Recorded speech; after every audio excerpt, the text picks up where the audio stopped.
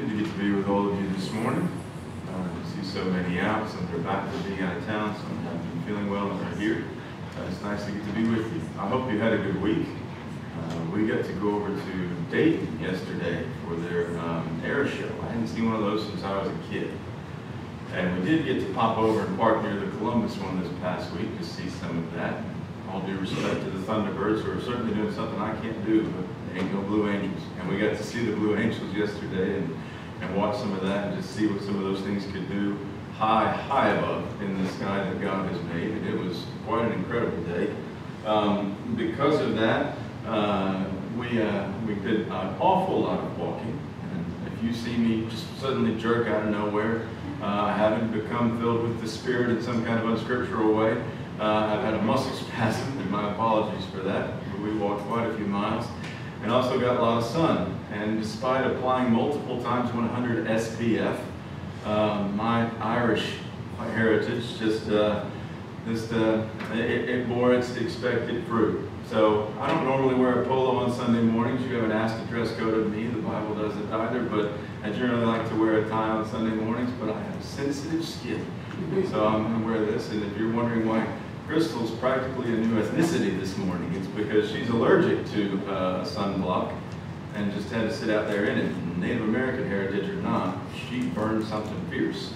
So it's good to be with you. We had a good week. I hope you all did too.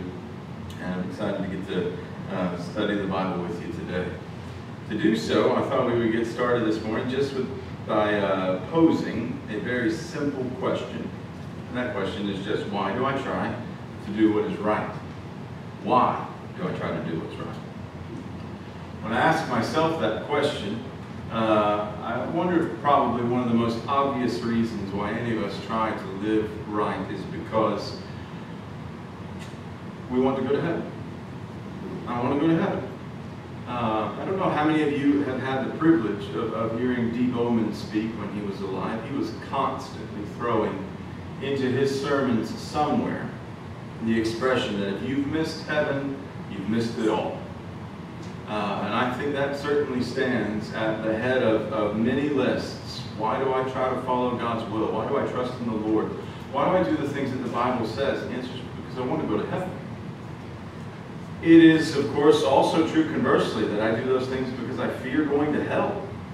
I don't want to go there. I also do what is right because I believe that is right. I believe that's truth. That's the way I ought to live. I imagine that I do what is right, or try to, in part because I think it will give me self-respect.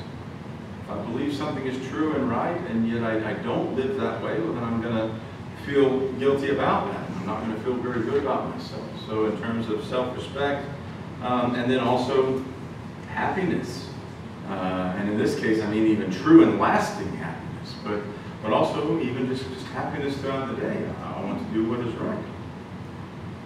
And I may sometimes reach outside of myself and determine that I'm going to live right so that I can provide for others an encouraging example and show my boys how they ought to live. But in considering those things, you may notice a lot of them focus on a benefit to me in doing what is good and right, and doing what God has commanded. And I want to talk about that a little bit more in just a moment. That's not to say that that's a fault of those things. It's not. Neither is it a fault necessarily of our prayers and worship, when you may notice that sometimes they can focus on what benefit there is to us, what I get out of different kinds of things. You might think of some of the songs that we sing. Many of them are focused on us as individuals versus God and His glory. Certainly not all of them. And we talk about sometimes hymns of worship, and they may spend a great deal of time kind of focusing on us. Now, it's what God does for us and our love for God. Sometimes they can come back to me a fair bit. Not that that is necessarily a bad thing. I was looking at the songs that we sang this morning. There's a pretty good mixture of the focuses throughout those songs. When you're thinking about A Night with Evan Pinion, you're thinking about what Jesus did there in the garden and all of his suffering. Or you think about the one that we sang just before this lesson. One day I'll get to live in glory.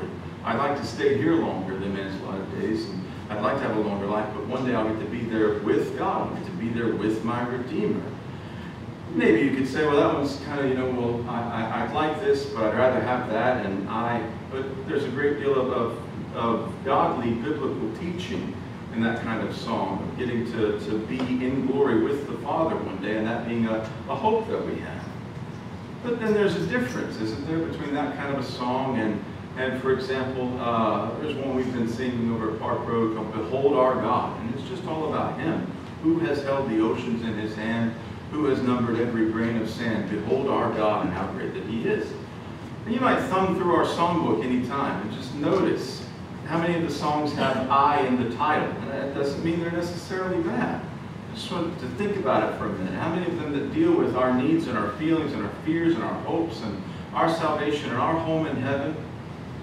Depending upon what songbook you look through, there may or may not be a lot of songs that simply focus upon God, His majesty, His holiness, His glory. Never mind me for a minute and just focus on Him. And the point is not to say that those things are in and of themselves inherently wrong. They aren't. Certainly I should want to go to heaven. I should want to be saved. I should sing of the hope that I have in God's promises to me. I think that was the second to last song that we sang, was the promise that God has made to us to watch out for us and care for us. I will not forget. That's what He's promised.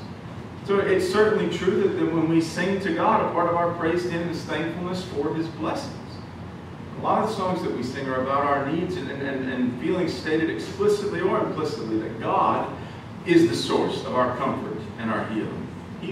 We have dependence upon Him. There are a lot of psalms that proclaim dependence upon God, asking Him to provide things like we sing about in our hymns. So my point isn't to say those kinds of songs are wrong. But what I do want to say is that I think it's easy to see as the ultimate goal of faith and faithfulness being salvation. That's the goal that living right is aimed at, my salvation. I want to suggest to you that in Scripture there's another picture. It isn't, of course, that the Bible doesn't hold out salvation as the goal of our journey. It is a goal of our journey. 1 Peter 1, verses 3 through 5.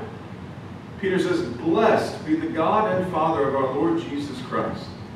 According to His great mercy, He has caused us to be born again to a living hope through the resurrection of Jesus Christ from the dead, to an inheritance that is imperishable, undefiled, and unfading, kept in heaven for you, who by God's power are being guarded through faith for a salvation ready to be revealed in the last time. So that is his opening to this letter, as he's talking about the blessedness of God, who through the resurrection of Jesus has prepared us for the salvation of our souls, and that we await. In verse 9, he says, obtaining the outcome of your faith, the salvation of your souls. So he says that's an end that is in view. That's the goal. And there are a lot of other passages that say similar things. The point I want to come back to is that at times the Bible points us to an even higher goal. And that's what I want us to focus on for a few moments. You might say, well, what can be higher than that? What is more important than being saved in Him? What's more important than going to heaven when we die? How could there possibly be a higher goal than the salvation of our souls? Isn't that what Peter's just said? That the outcome of your faith is salvation. There are times when the Bible calls us to aim still higher. In Ephesians 1 and verse 3, in Ephesians he starts out much the same way as Peter did. Blessed be the God and Father of our Lord Jesus Christ. That same expression of the blessedness of God for the preparation of the plan of salvation that He's brought through Jesus. Blessed be the God and Father of our Lord Jesus Christ, who has blessed us in Christ with every spiritual blessing in the heavenly places, even as He chose us in Him before the foundation of the world, that we should be holy and blameless before Him. In love, He predestined us for adoption as sons through Jesus Christ, according to the purpose of His will. So a lot about the salvation that we get to enjoy because of what He's done. But notice now, verse 6, to the praise of His glorious grace with which He has blessed us in the Beloved. The goal that Paul points to here is the praise of God's glory. Look in verse 7. In Him we have redemption through His blood, the forgiveness of our trespasses, according to the riches of His grace, which He lavished upon us. And he goes on to talk about blessings that we have in Christ. You come to verse 11. In Him we have obtained an inheritance, having been predestined according to the purpose of Him who works all things according to the counsel of His will, so that we who were the first to hope in Christ might be to the praise of His glory. And that same theme continues. In Him you also, when you heard the word of truth, the gospel of your salvation, and believed in Him, were sealed with the promised Holy Spirit, who is the guarantee of our inheritance until we acquire possession of it, and that to the praise of His glory. So in these verses, Paul is certainly focusing upon our salvation and saying that when we are saved, we are receiving, the benefits of the death of Christ, the forgiveness of our sins. We're receiving these incredible blessings, all spiritual blessings that God has just richly lavished upon us. So He's not ignoring that part by any means. But even then, when we are saved, all of this is ultimately to the praise of God's glory.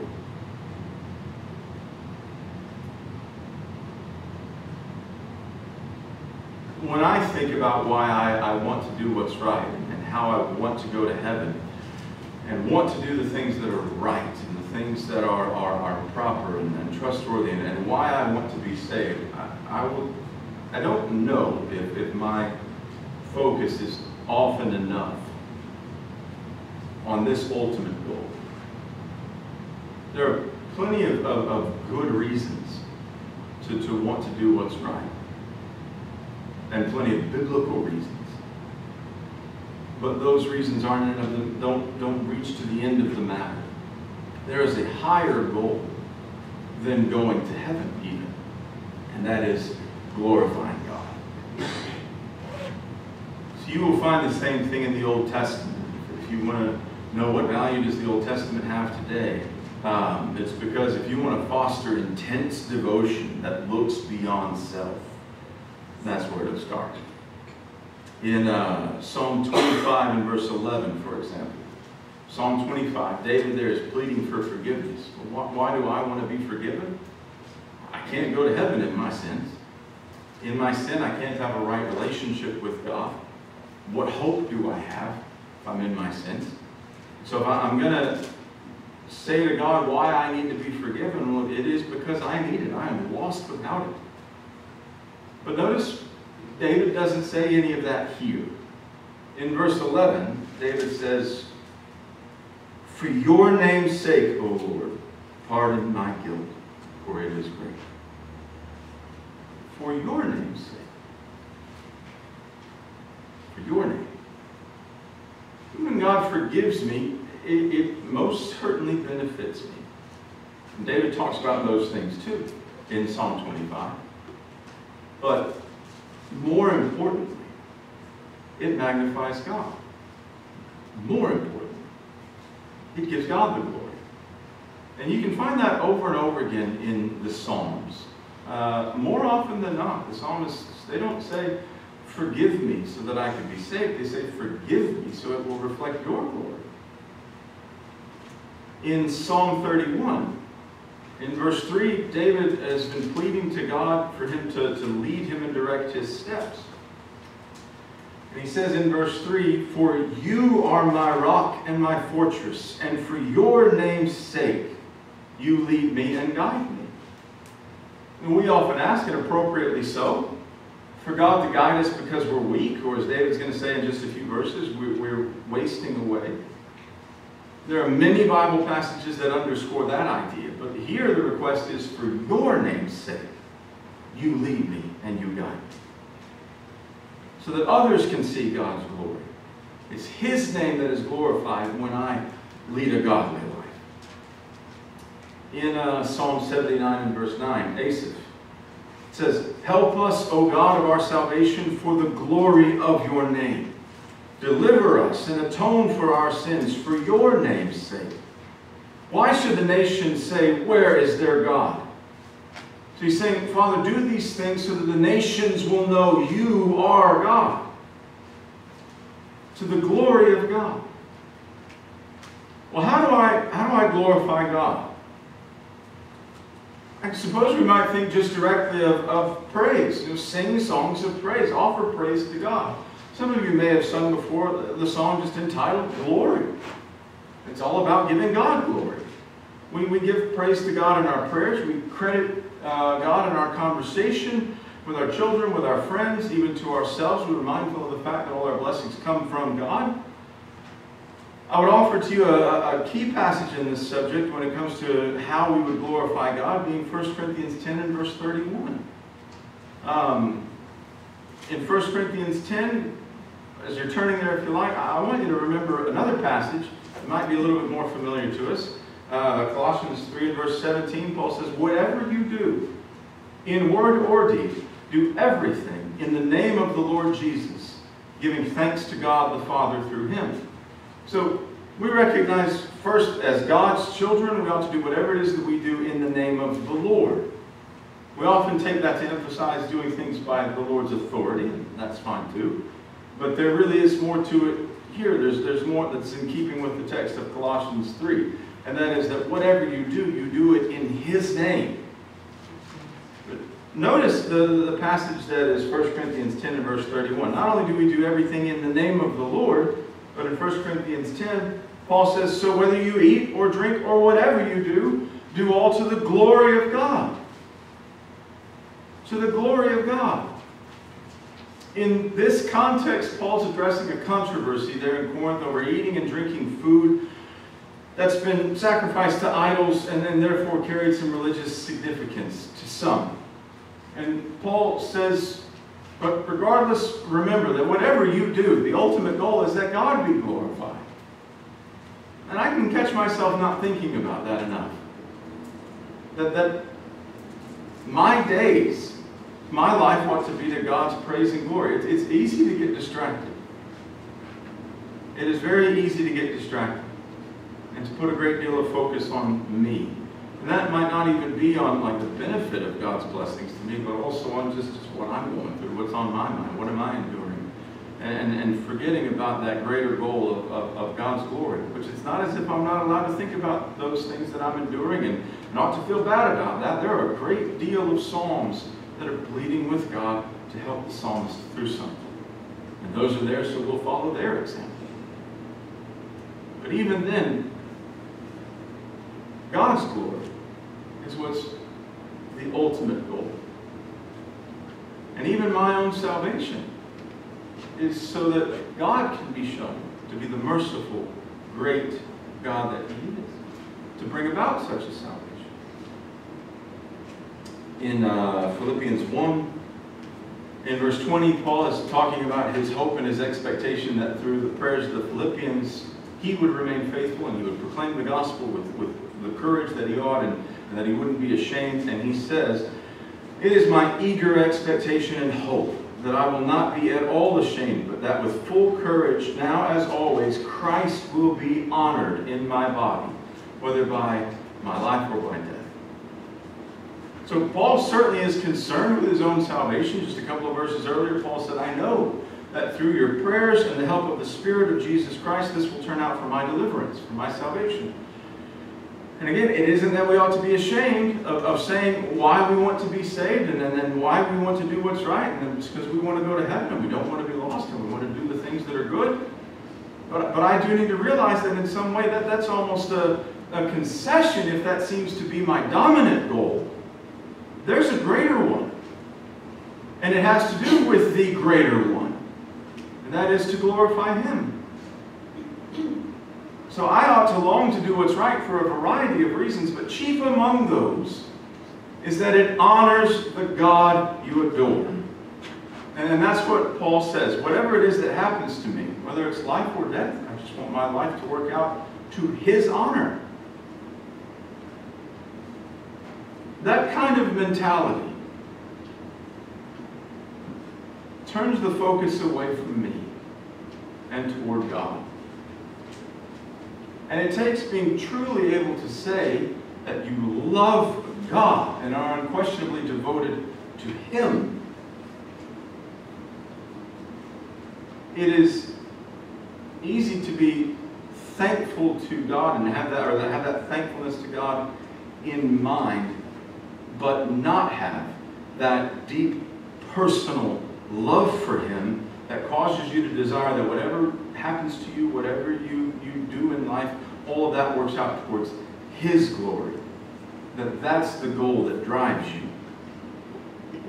To where I can even get to the point that I see my own salvation, as to put it in other terms, as something that makes God look good, that gives glory to Him. That's the point I want to get to. So how is it that we glorify God? Well, as we've just been saying, to obey Christ is to glorify God. Christ Himself said that His obedience to His Father glorified His Father. Every parent knows how obedient children reflect well on their parents. And when we obey the Lord, that glorifies God. When people around us see us calling God our Father and submitting to Him and obeying Him, that challenges them to transform from the weak and rebellious people that we can sometimes be into those who obey and honor Him. Every time we obey God, it glorifies Him. Because those who happen to be a witness to that godly behavior are pointed towards Him. If we suffer as a child of God, that glorifies Him. Christ, again, His own suffering was described as His manner of glorifying God. In John 21 and verse 19, this He said, to show by what kind of death He was to glorify God. Peter says in 1 Peter 4 and verse 16, if anyone suffers as a Christian, let him not be ashamed, but let him glorify God in that name. So when we suffer as God's children, when we suffer as Christ's people, when we do what selfish man does not want to do, and we do it out of faithfulness to God, that presents His glory to whoever may be watching.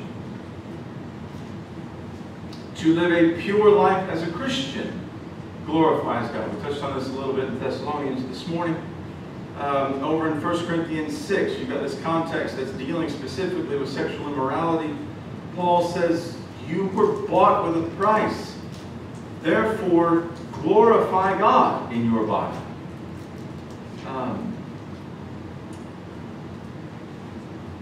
Every time you make the right choice with regards to sexual purity, before a world that says, who cares? You glorify God and show His power over your life. He is far more important to you than doing what the world does, even doing what you may want to do. He's more important. That glorifies God before that watching critical world.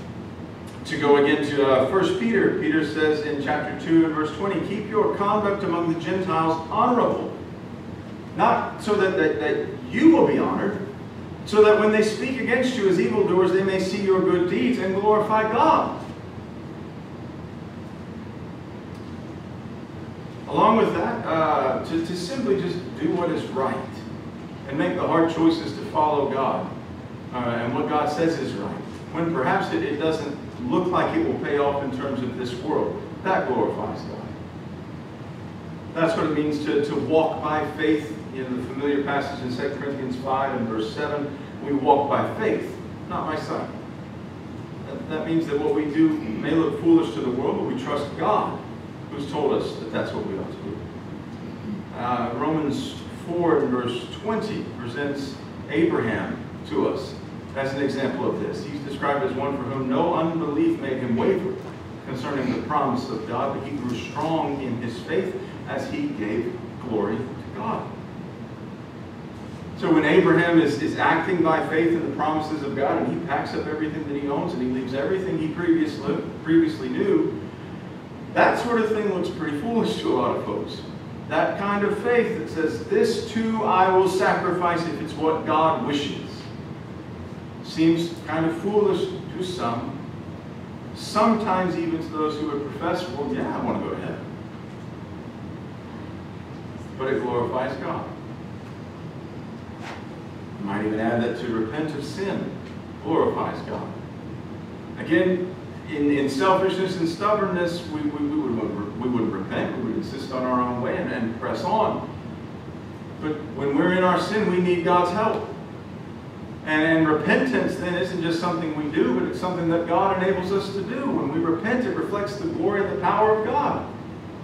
Paul says in Romans 2 and verse 4, do you show contempt for the riches of his kindness, tolerance, and patience, not realizing that God's kindness is meant to lead you toward repentance? So for us to repent when the world says, just enjoy what you want of this earthly life. Quit worrying about it. Quit being so critical. But to repent before God in light of his great glory and kindness glorifies him. It also glorifies God to forgive someone who sinned against us. Remember, we forgive because we've been forgiven so much. We do that good because of what he has done. And that puts the focus on Christ and gives the glory to God. You could really kind of keep at this all day. We talk about how worshiping in harmony together is to glorify God. How teaching someone the gospel glorifies God. Jesus says in John 15 and verse 8, by this my Father is glorified, that you bear much fruit.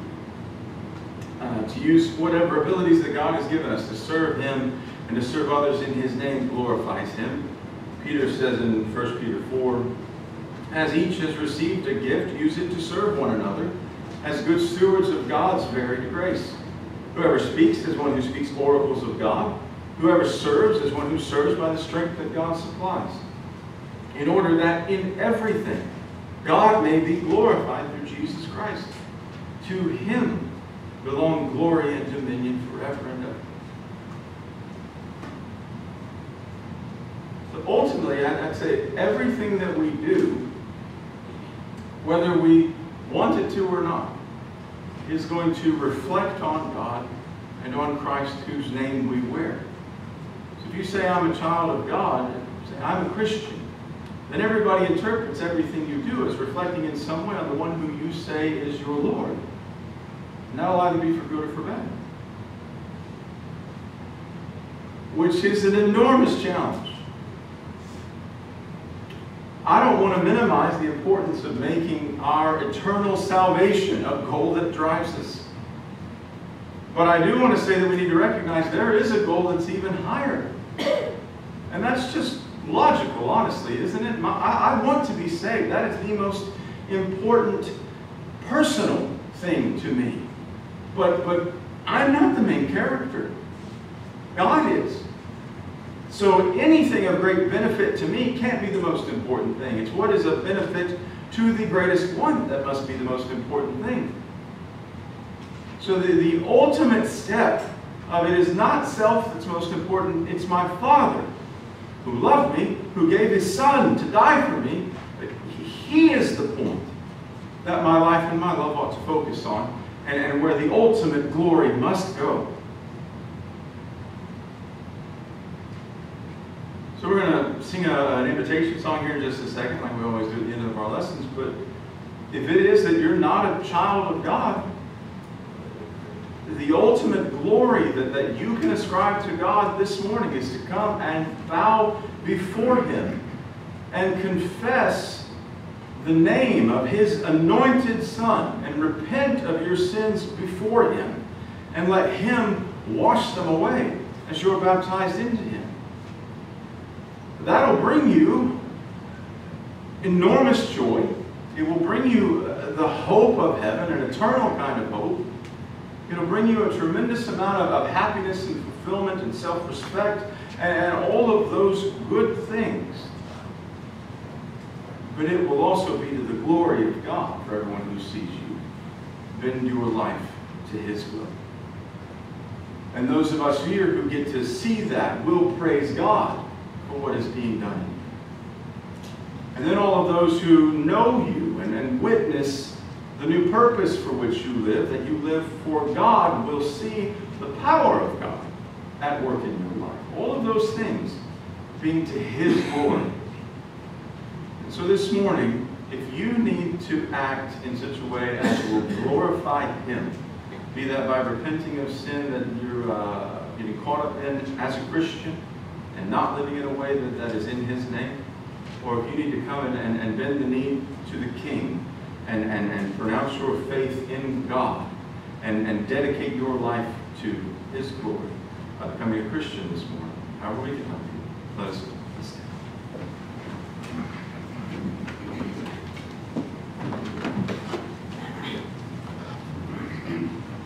There's a great day coming, a great day.